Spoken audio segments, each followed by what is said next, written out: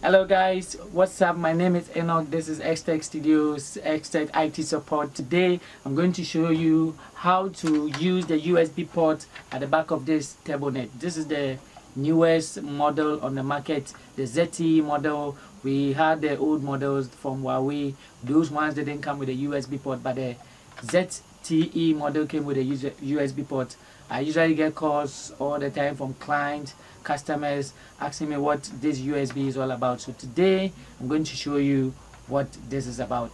Alright, so first things first, you are supposed to power your Turbonet, connect it to your laptop. As I've done, I've connected the cable to my laptop.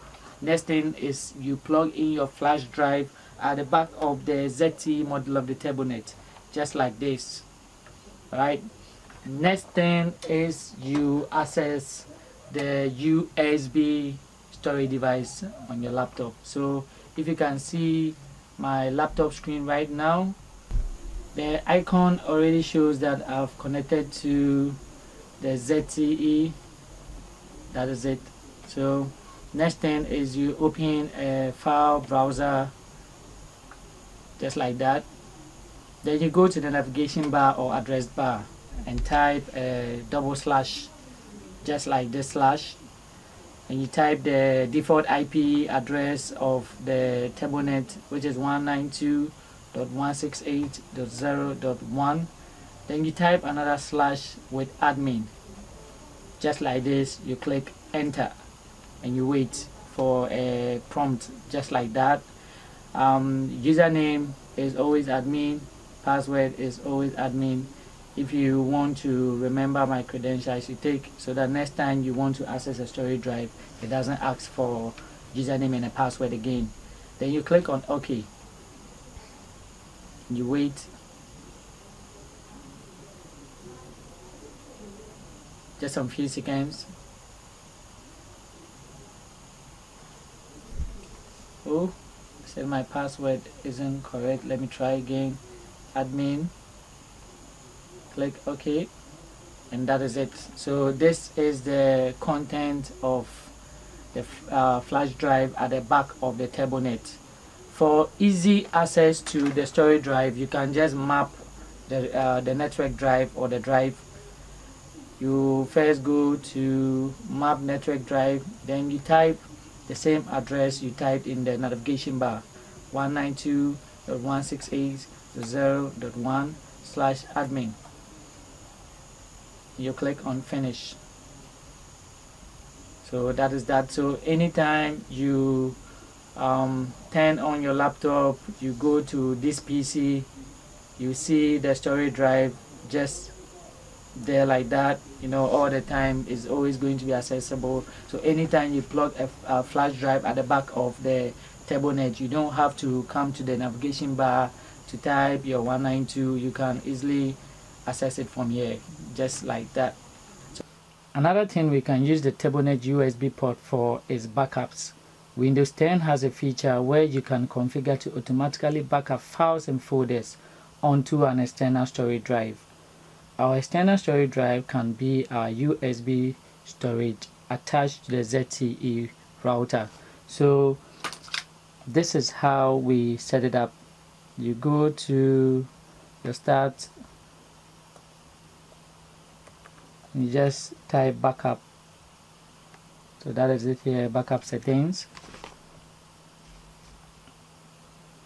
Go to add a drive. No usable drives found. Let's go to more options. See advanced settings. Select a drive. Add a network location. So we come to the navigation, type our slash with 192.168.0.1/admin. Enter, and we select our drive. So that is it here. Click on OK, and you turn it on. Immediately you turn it on, it will start our first backup. So automatically it's going to back up copy files from libraries, desktop, contact, and favorite.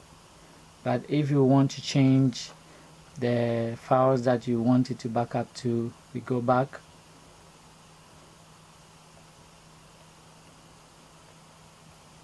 Go back to our backup settings.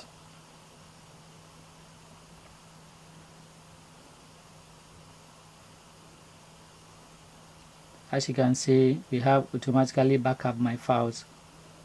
Go to more options. Alright, so over here you can easily start your backup right now. Backup files every hour. Keep my backups either forever or for a year or two. And below are the things or are the list of folders that are being backed up every hour. We have the downloads, we have contacts, desktop. It has mostly almost all the important places on your PC. If you don't want any of the folders to back up, you can easily select and go to remove the folder from your backup list.